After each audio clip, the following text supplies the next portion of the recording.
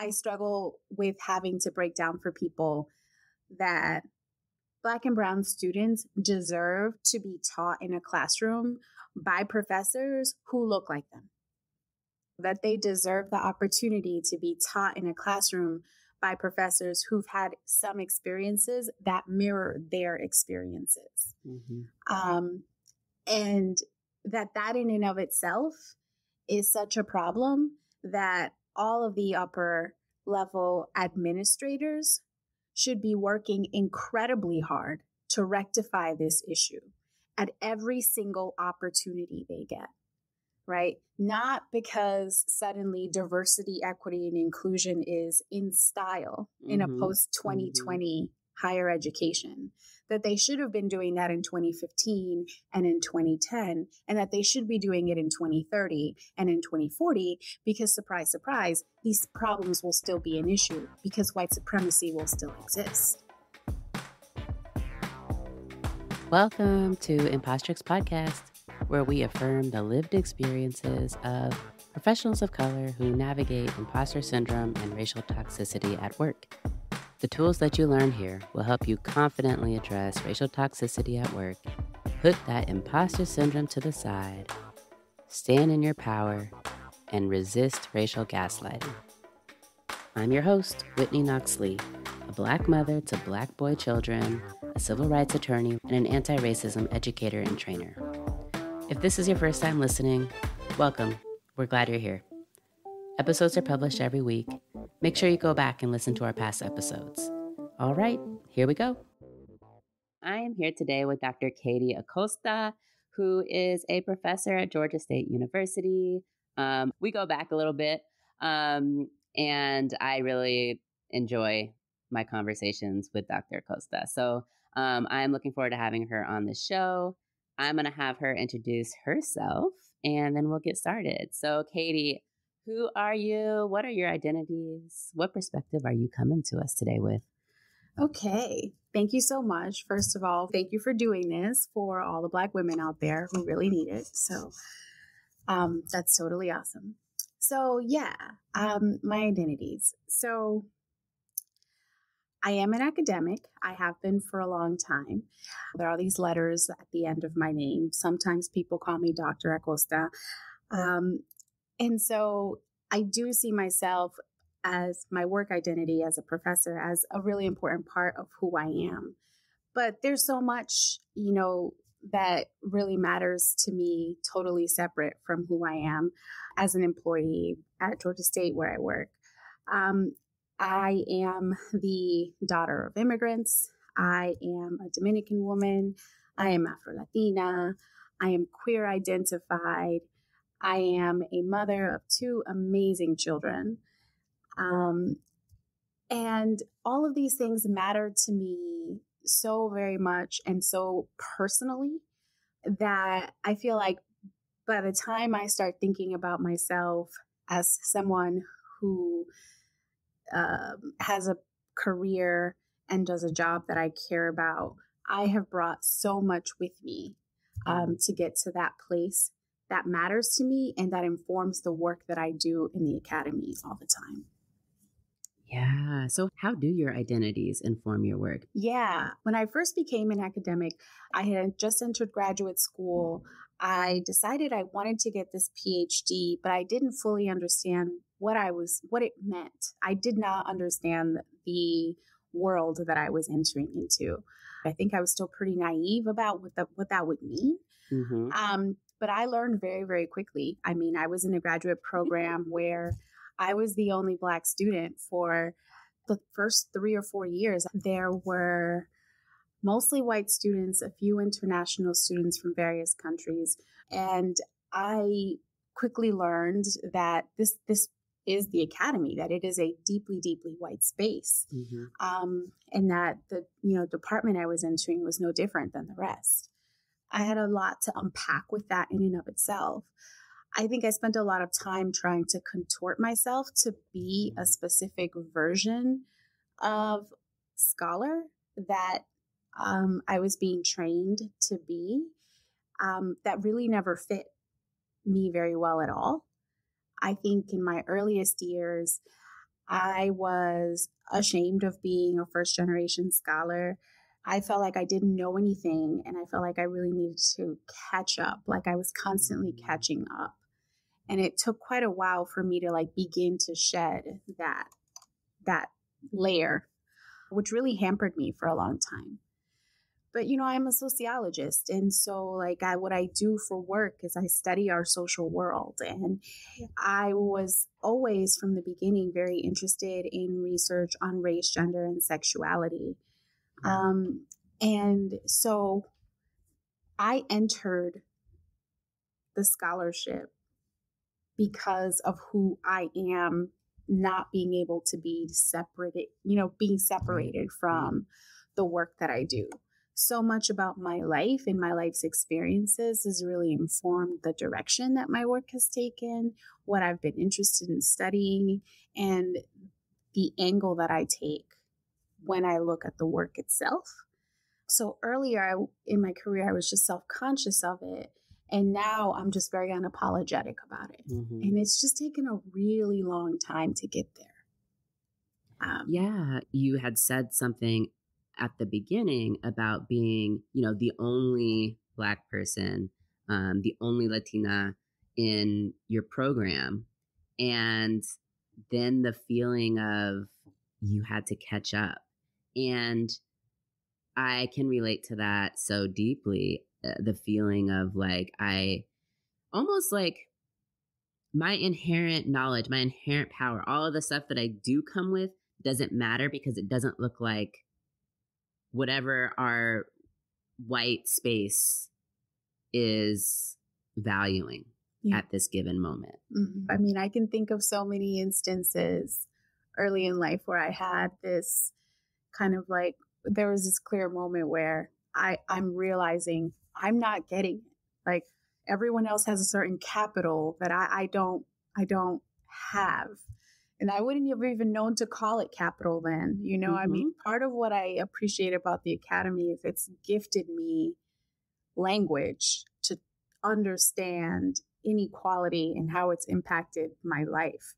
I didn't know I was going to get that from the career that I chose, but because I'm a sociologist and because I study inequities so broadly, it's helped me like make sense of all of my like past experiences, So today we're going to talk about the Academy, as you call it. Is that what it's called? That's what you guys call it, the Academy. I call it just higher education. But higher ed, the same thing. Okay. Just making sure we're talking about the same thing. We are. And specifically what we're going to talk about is the pattern that you're seeing and that's happening of women faculty of color and Black faculty leaving the Academy to do other things.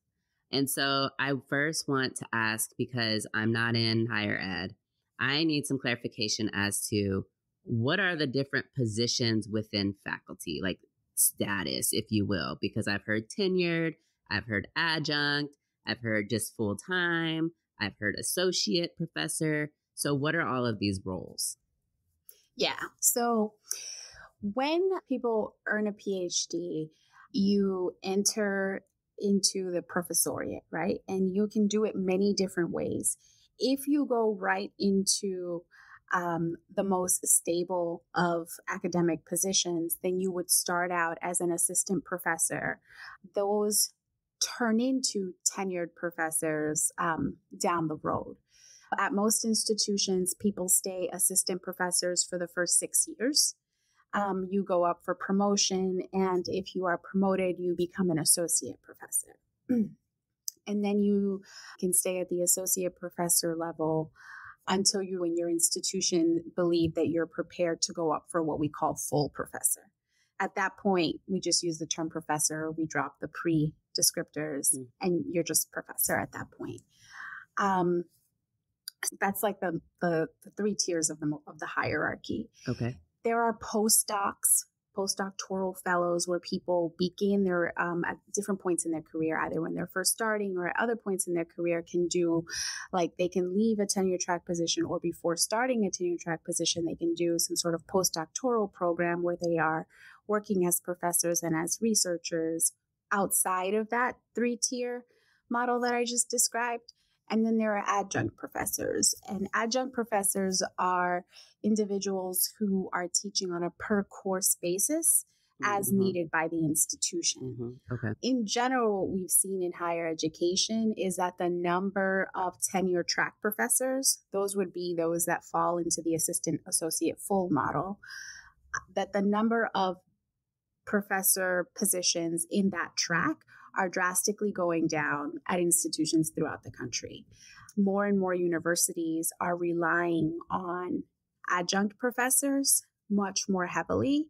Some institutions, even more than 50% of the professors at their institutions are adjunct professors, which leaves very few professors who are on this tenure track model. And so the positions are disappearing. What does tenure get you? I mean, is that like, why do I want tenure? It's a great question. So I used to think that having tenure meant that you would be in a position where you would have job security indefinitely. A lot of people describe tenure as a process where you can't get fired. That's not accurate. But just for the record, especially not in the state of Georgia, which is another conversation. Yeah. But it does mean that your institution has decided that you are worth the long-term commitment, that they are going to continue to keep you. You're not concerned about losing your job overnight, if you will. And then how does somebody get there? What's the process? So getting tenure varies based on the kind of university that you're at. I have spent all of my career at research institutions. And so part of getting tenure for me has always been conducting research and publishing, building your national reputation. These are all things that matter at research institutions. To the extent that you can build a name for yourself in your field as a scholar doing a specific kind of work, then your institution feels more of an incentive to invest in you in that way. And so then eventually you get tenure or you don't. Part of the reason why so many people leave is because after those 6 years, they do not get tenure. This happens, and it happens quite a bit for Black women. Yeah. I mean, this sounds, I don't like how this, I want to shake this off. I don't think I like how this. It's toxic. I don't think I like how this sounds, because it sounds to me like we do our research, which of course y'all like research. That's why you're in the thing. But isn't like how research gets published and how your research gets funded and the peer review process and who's reading and who's looking and who cares? Like, isn't that highly, highly like prejudicial and like a very subjective? Maybe I shouldn't use prejudicial, even though that's what it is, but it's subjective, right? It is.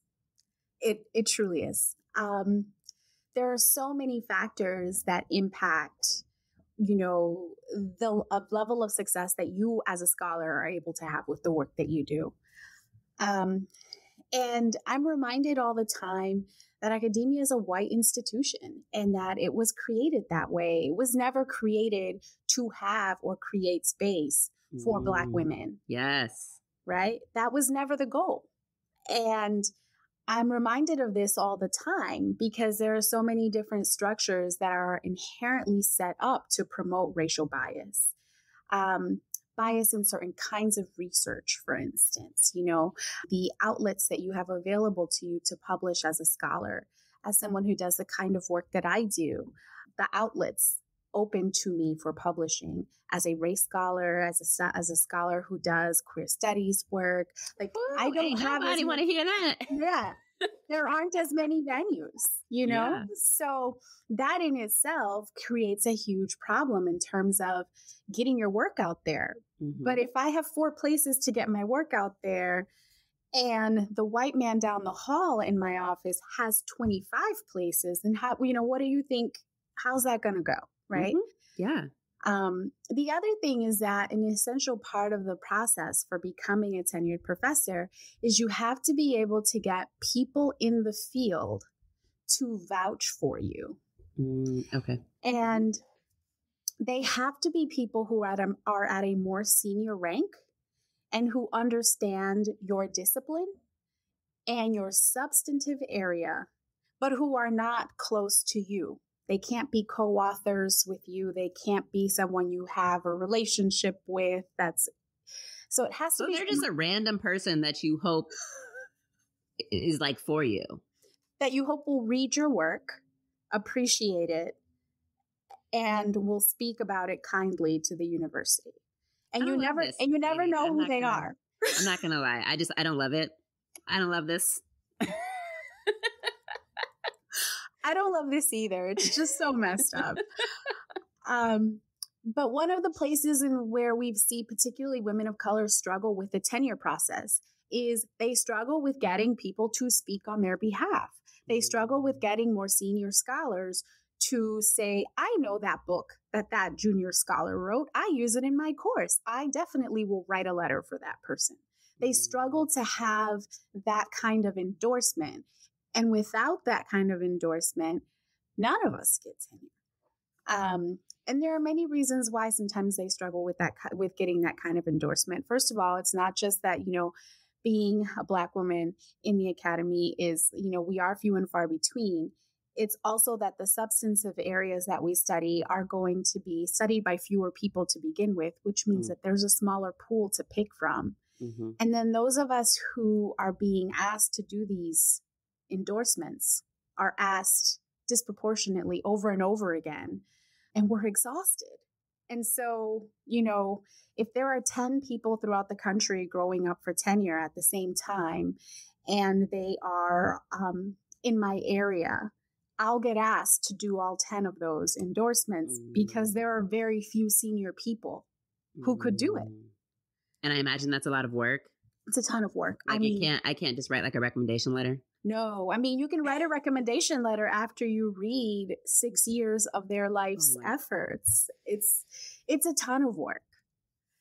And so the inequities compound to make it more difficult, particularly for Black women, to remain in the academy. If you get in here at the tenure track level, to remain here post-tenure, it's no joke.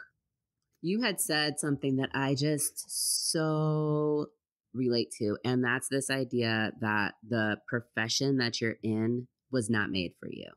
Like it just, and in fact, in education and in law, it was meant to exclude us. It was meant as power, as a chip that white folks had.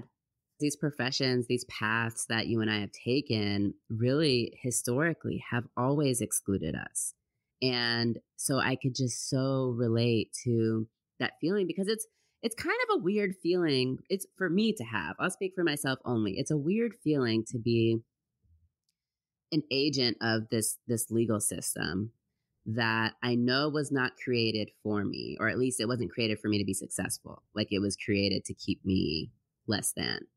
And working within this system to help other folks of color who have been caught in the system where the system is doing exactly what it's supposed to do. So and what I'm hearing from you, Katie, is that the system is doing what it's supposed to do as far as folks of color and Black people and Black women in particular being in the academy. There's so many hurdles that we have to overcome that, of course, white folks, don't consider hurdles because that's just a thing. It's a checkbox. But for us, it means so many other things. And so it's really affirming to hear you say that as shitty as it is, because,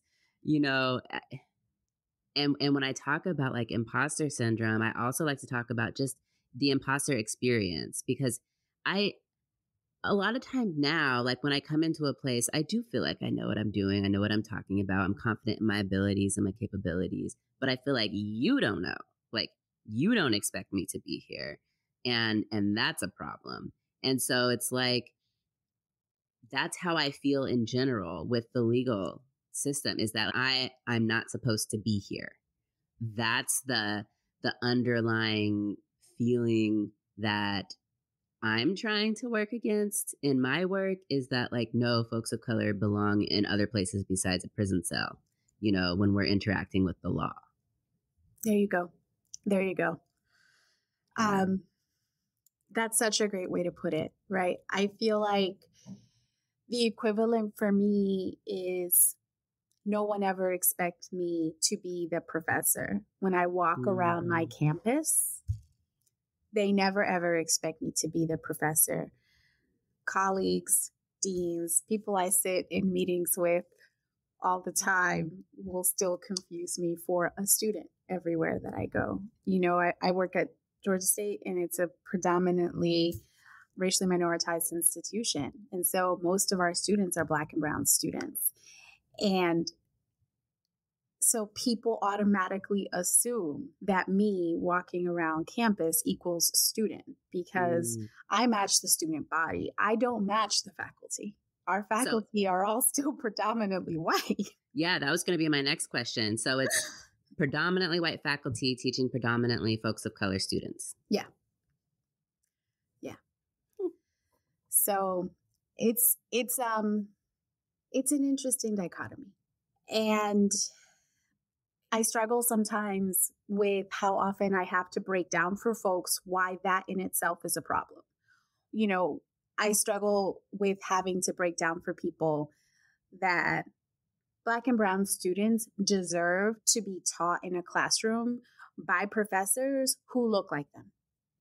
That they deserve the opportunity to be taught in a classroom by professors who've had some experiences that mirror their experiences.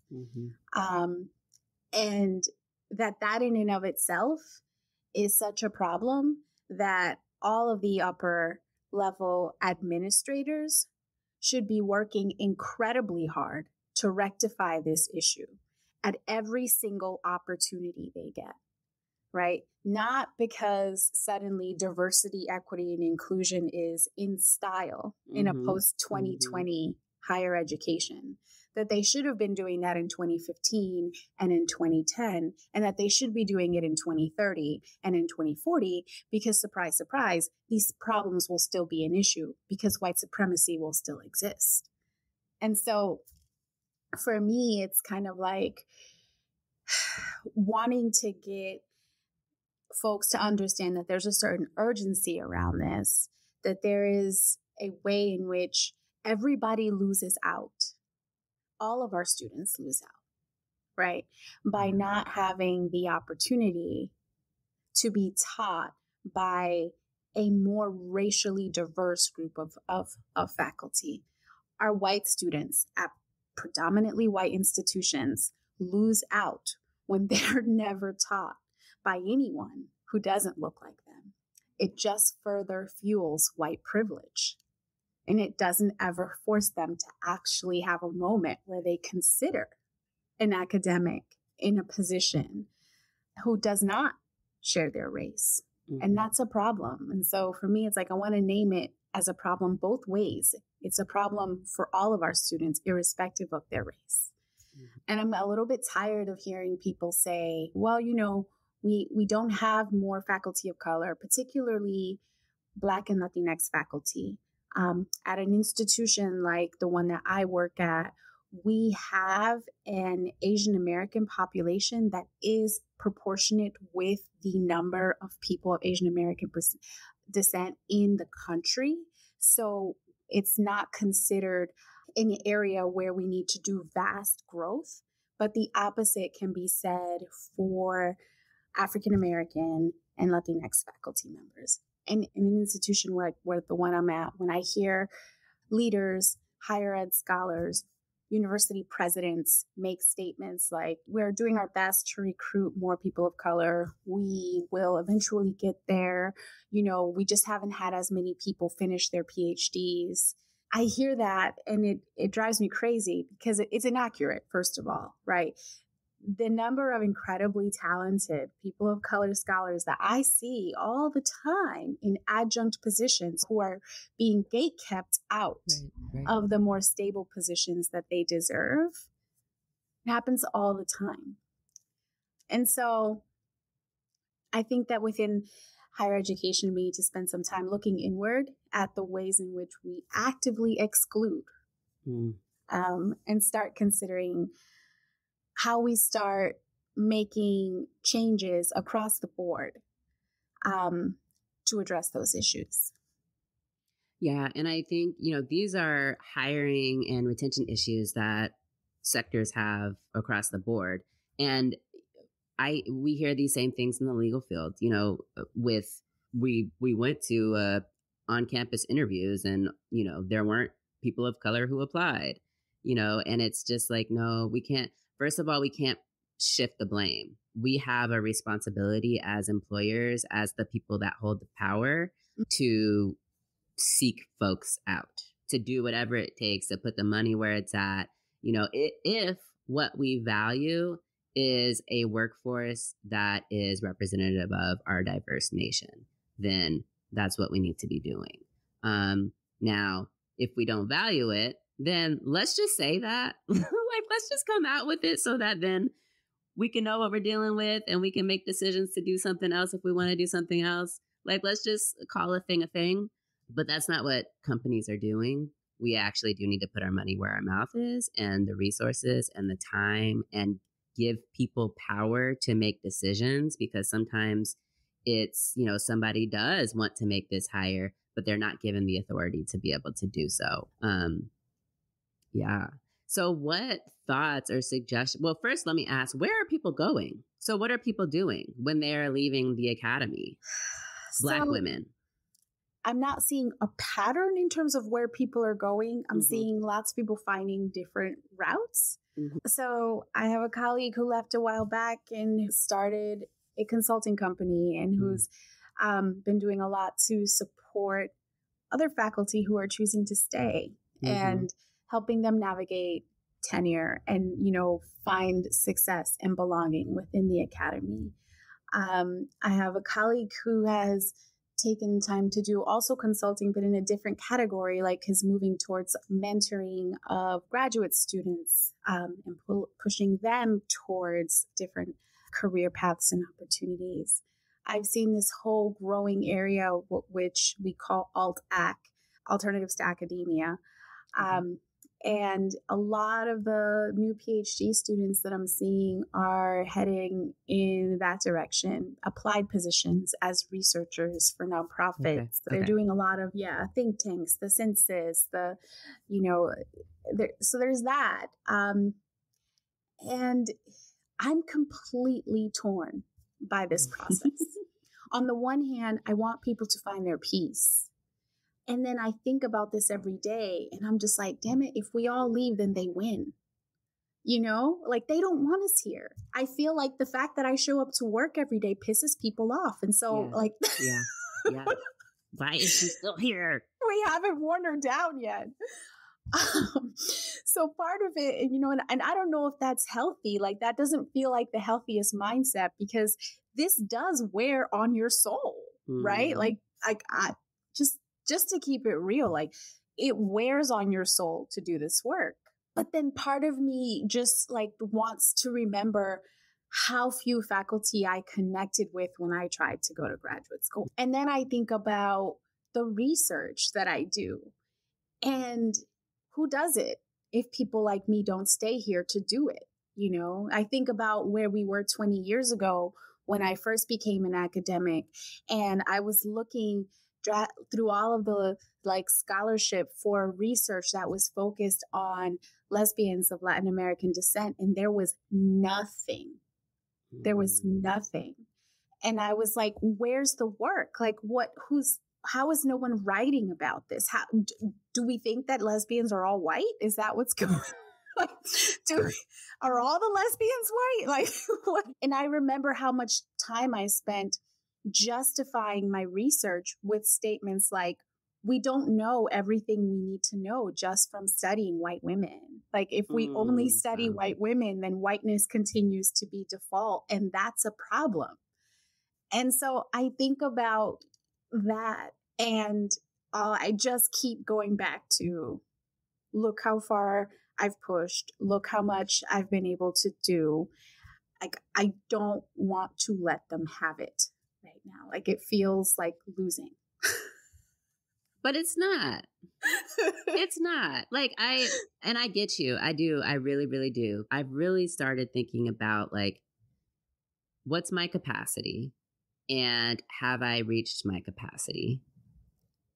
I saw a coach, a career coach recently, who asked me this question: can I continue to do the thing without feeling like it's diminishing my soul? Yeah, that's it. And so now that's my guiding light. And for me, what that did was it took out the responsibility that I feel like I have to do all the things to make this space a better space, so that I could just look at myself and how I feel when making this decision. Because the answer is always going to be stay and do the work. If I'm thinking about other, everybody, if I'm thinking about the bigger mission, because that's the person that I am. And it sounds like that's the person that you might be too. Like, that is the mission. That's the goal. But this coach, in giving me this question, helped me to just take all that other stuff out the picture and ask about, okay, Whitney, I see that you're passionate. I see that you have passion. But if you continue doing work or being in a space or whatever that is beating you down, are you risking that very passion? Yeah. And for me, that's just so clarifying. And then the other thing is, like, at what point can we pass this off? Because this isn't, I'm not God, right? Like, I'm not the savior. I'm not the whoever riding in on the horse. And we talk about this a lot when we're talking about, like, as a lawyer, when we're talking about the people that we serve, that, like, we don't want to be the shining white knight. I don't have that much control.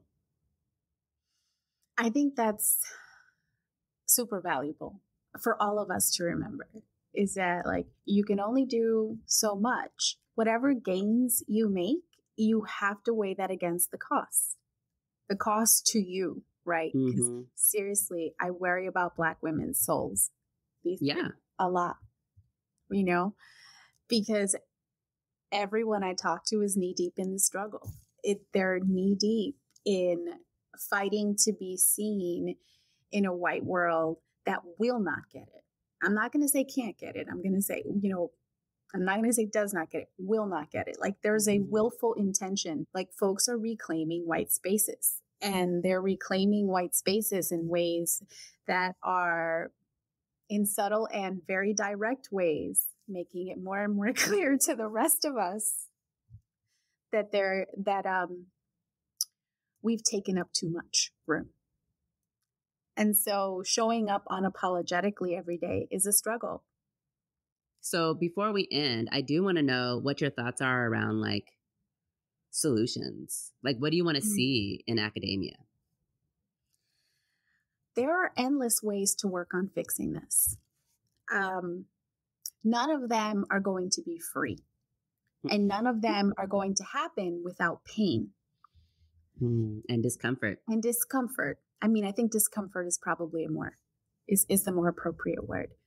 It's not going to be free, and it's not going to be comfortable, because that's not what's happening here, right? And so partly what I keep trying to bring home to folks is, if we're going to create an environment that offers more equity for Black and brown people, particularly for Black women, then other folks need to move over. People need to let go of some of their privilege. that means that you actually have to say, it's not my turn anymore.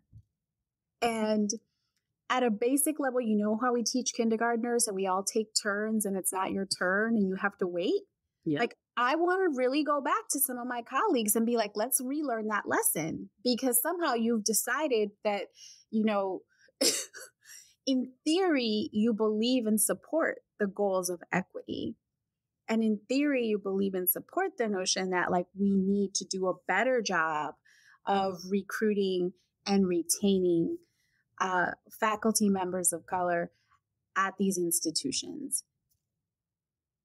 But when that actually means that there's less space and less opportunity for you to continue to do your whiteness, then suddenly the conversation changes. Right. It's like when you got to put skin in the game, then it's like, ooh, well, but what I meant was. Yeah. And I don't, you know, I used to have some empathy for that. And I have to be honest, I'm very quickly beginning to lose that empathy, because when I hear people have that kind of moments of hesitation, what I'm hearing them say is that their soul and their health matters more than mine. Mm-hmm. What I'm hearing them say is that they're going to protect their peace at the expense of mine. Yeah. And so then I start to have some real problems with that, right? Yeah, it's very personal. Like, this is a personal thing in terms of this affects like a real person. These policies that we're talking about and the procedures and the ways, the unspoken rules and the norms, all of this stuff affects real people. Mm-hmm. Like, it affects me when you decide that you're not going to do X, Y, or Z, or that you don't want to change X, Y, or Z policy. Like that, it affects me. And it does. I mean, yeah, this is kind of related, but this is similar to like when people would say that they, you know, supported Trump, but they weren't racist. Isn't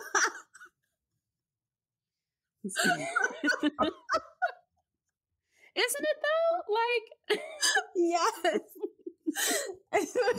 And then you just kind of have to look at them like, so I don't know where that puts you and I then, because like this person is actively trying to harm me. So so I can't work with that at this point. It's so true. It's so true. And yeah, I mean, I look at higher ed and I'm demoralized at some of the barriers and obstacles that have been put in the way. A lot of them legal barriers and obstacles that I don't even know how to begin to work with this. Every time I'm on a search committee and we're hiring, there's always this conversation about, can we talk about the race of the candidate? And can we say that we want to hire a person of color for this position, that we want to prioritize hiring a person of color for this position? I mean, we get clear instructions that we're absolutely not allowed to do this, that we're supposed to create this environment where everybody gets valued equally and where the best candidate rises to the top naturally. And then we're going to teach people about racial bias and hope that they will recognize the racial bias and still allow faculty members of color to rise to the top of the pool despite their own bias. That's how we do things around here. And I struggle with it all the time because it goes against everything I know about white supremacy, which is if you don't intentionally create the corrective, you just reproduce it over and over again. That's right. What white supremacy is. Right. You got to actively do the thing. If you don't do shit won't happen. Like what? I keep getting stuck in this loop where people are like, well, legally we can't do this and legally we can't do that. And I'm looking at the laws and I'm like, yeah, but they were designed and created in order to continue to protect white supremacy. And right. So when you tell me what the law says, yeah, I know what the law says. I'm not an idiot. I can read it. I can understand it. But also like, I'm not going to respect it. Like, I'm not going to sit here and choose that to be the way that I guide how I think about our hiring process when I know that we're in a situation where that's not the corrective. It's not the solution. We have to be able to find ways to unapologetically be able to promote and recruit what we want to see on our campus. Yeah. Colorblind ideology isn't going to do it. Absolutely. Well, thank you so much for joining me today on Impostrix Podcast, Katie. Can you tell us about your podcast so that we can listen in and where we can find you?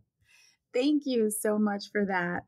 Yes, I started a podcast this past year, Intersectionality in the American South. And the goal of the podcast is really to center the experiences of BIPOC individuals in the South. You know, I'm a sociologist, so I'm looking at the ways in which larger structural issues, issues in education, mass incarceration, reproductive rights are infringing upon Black and Brown folks, and particularly how they're being adversely affected, and also how they're finding ways to create resilience. Doing a lot of interviews with activists and people who are working in different fields. And I'm just trying to better understand that experience and put it out there in the world for all of us. So, well, I'm a listener and I enjoy the podcast, and I appreciate you for that work, for what you add, what you bring to the academy, but also to my life. I see you and I appreciate you. Thank you so very much. And it's been an honor to be your guest today. Thank you. All right, y'all. We talked about a lot of things, and, really we're talking about how we can make sure that what we're doing in our professional lives is not diminishing our passion. And so that's the question that I want y'all to think about this week as you go on with your lives. Are you living and are you able to work in an environment where you can feel like you're safe and your soul is safe and you're not being diminished? Let me know what y'all come up with. Until next time. And that's a wrap on today's show. If you enjoyed the show today, don't forget to leave me your feedback, write me a review, rate the show, and share with your community. I would love to hear from you. You can find all of my contact information, and you can find ways to support the show by donating or purchasing merchandise directly on my website, www.impostrixpodcast.com. Until next time, be validated.